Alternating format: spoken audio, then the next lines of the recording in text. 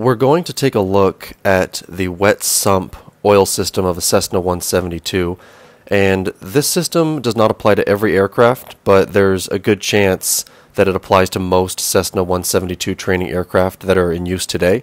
And the first thing that I'd like to point out is that this is a wet sump system and not a dry sump system, and the only difference is that in a wet sump system, it's basically a system in which the oil is located in a tank at the bottom of the engine, and when the engine is finished using the oil, gravity will then bring that oil back to the sump. Whereas in a dry sump system, that oil tank is separate from the engine, and it uses a second pump to then pump the used oil from the engine back into the sump after the engine is finished with that oil. So we're going to examine a wet sump system found in a Cessna 172.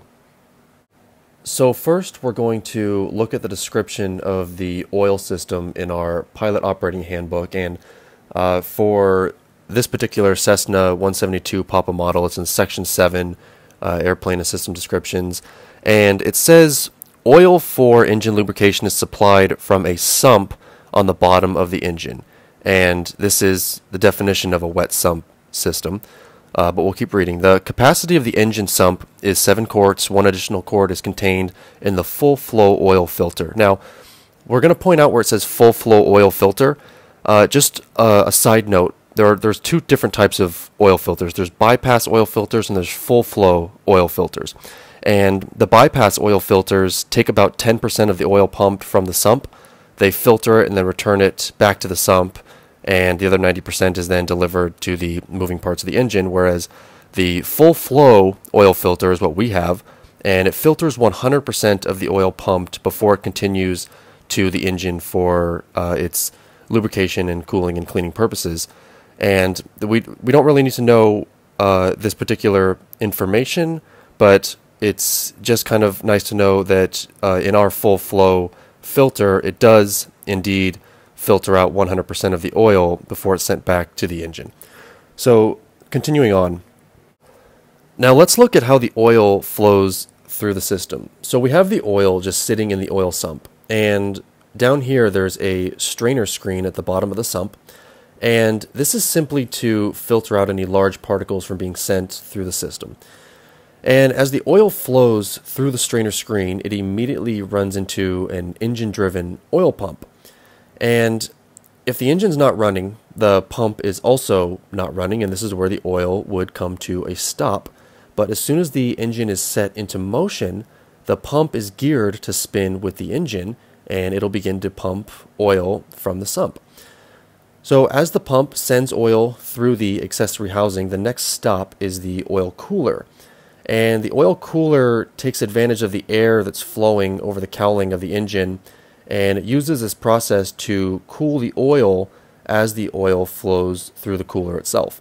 But as we read in the POH, before the oil reaches the oil cooler, it's redirected to a bypass valve.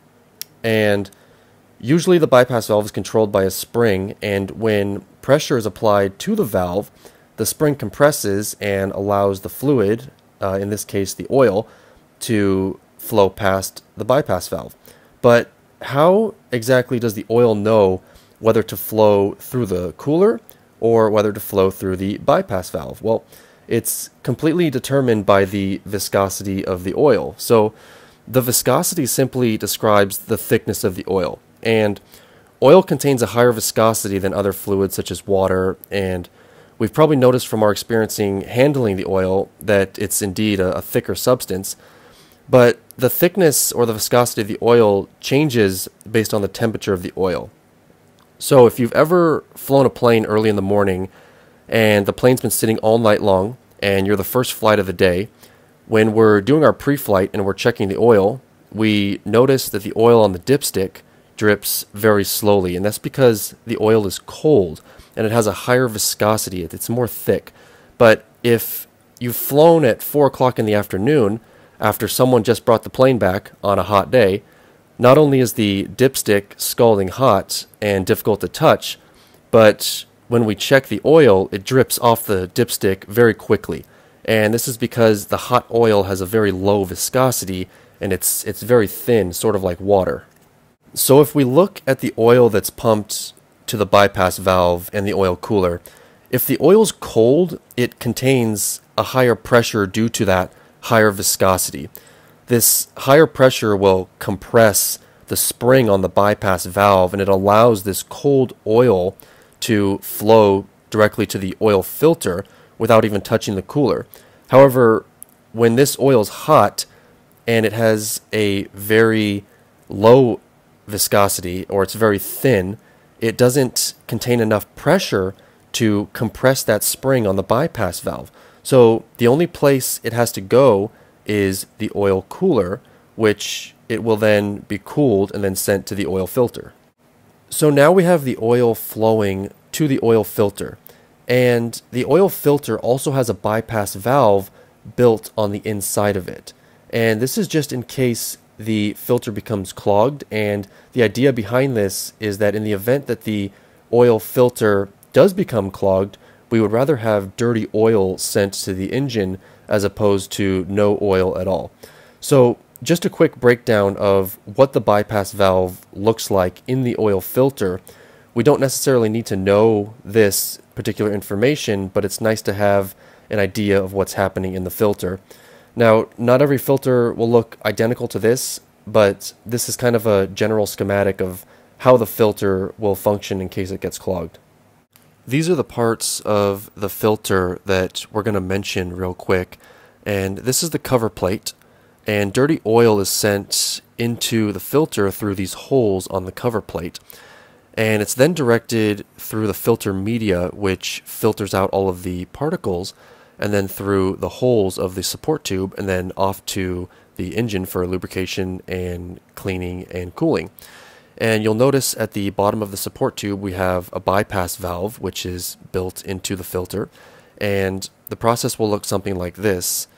We have the dirty oil flowing through the cover plate and through the filter media, and then through the support tube, and then off to the engine. However, when the filter media becomes clogged, the dirty oil is still flowing into the filter, but now there's a high pressure which forces the spring of the bypass valve to compress, and it allows that dirty oil to flow through the filter and then off to the engine, even though it's simply just dirty oil.